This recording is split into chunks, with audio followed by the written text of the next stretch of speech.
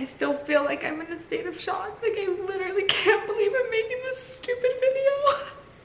I know that I need to make this video because it is impossible to continue living when your world has quite literally stopped spinning. I never imagined ever that I would have to make a video like this. I would ever understand the things that I've had to learn about in the past week. My best friend has been the same person since I was 11 years old. You know when God gives you soulmates, and it's not necessarily your partner, but it's somebody who you know your soul has been connected to for your entire life and even beyond this life, prior to being born. That's the relationship that I have with my best friend since I was 11. Her name is Danielle. Neither Danielle or I have a sister, and when we met in 5th grade, we became just inseparable. She truly has been my other half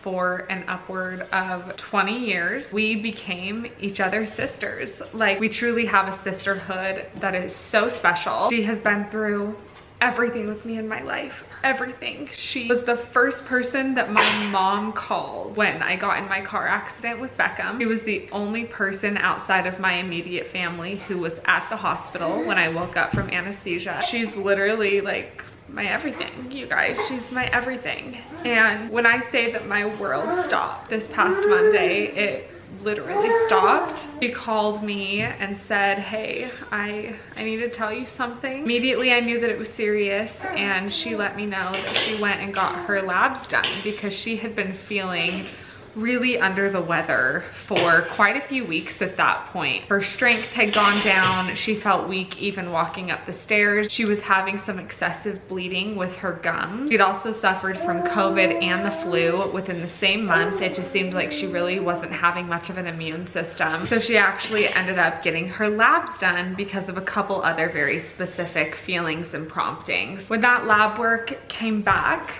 her white blood cell count was over 100,000. A normal white blood cell count in a healthy individual is between 4,000 and 10,000. And that was a direct indicator that she had leukemia. We immediately admitted her to the hospital, a specific hospital that is phenomenal and specifies in cancer patients here in Salt Lake City. They did additional tests on her blood work, and they did confirm that she has AML leukemia, which is in the 1% of rare cancers. It is also one of the most aggressive cancers that exists, and it's typically found in people who are over 60. To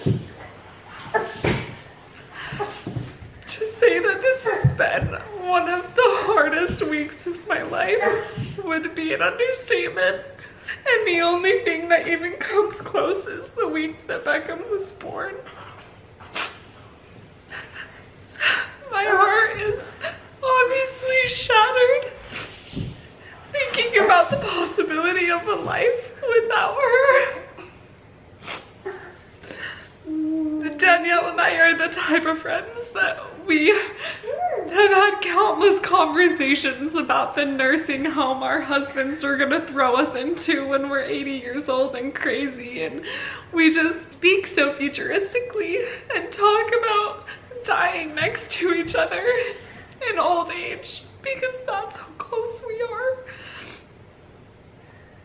When I say that she's my everything, I think that best friend just doesn't suffice because she's not my best friend. She's like my blood. She truly is one of my soulmates in this life, and anybody who knows me knows that it's Rachel and Danielle. Obviously, the scare that comes with this diagnosis has been so severe, and to completely put my feelings and emotions aside, the majority of my anguish comes from the fear that she's experiencing and what her future holds, the things that she's going to go through in the upcoming weeks. To say that she's petrified would be an understatement. She is one of the strongest, bravest people. She literally just texted me, so this video means nothing to me right now. I'm so sorry, you guys. It's emergent, so I'll come back to this video when I can. Oh my word, you guys, I'm so sorry. That is like such an accurate representation of just exactly how everything is going right now. It's like any text, any call, any moment that I can just see her, talk to her, be with her, I would literally drop anything. I've been so fortunate to be able to be with her every single day throughout this process. But as she starts chemo, she is more at risk than even a newborn baby when it comes to infection. So we are only having her mom go into the room for the foreseeable future, which is about the next 6 days while she does chemo. But just to backtrack so you guys understand like why I would literally jump at just a text from her.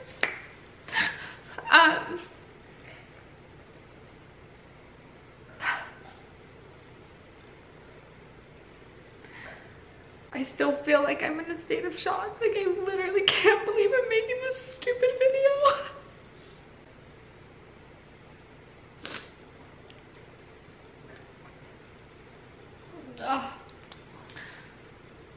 I have no idea where I left off, but the first day that she was admitted to the hospital was obviously petrifying.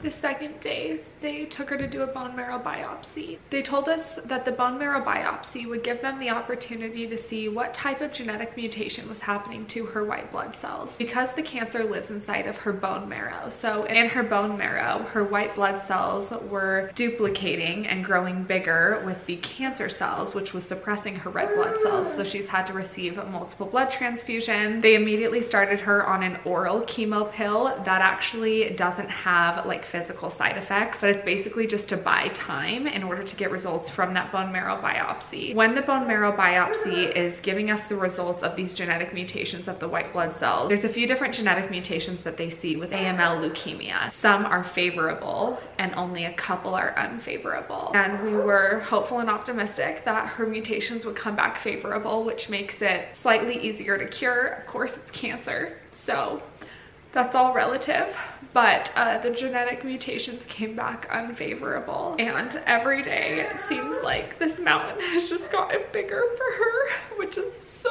heartbreaking for everyone who just would do anything to climb it for her, but we can't. So it's been a week of just hell. Like, this has truly been hell.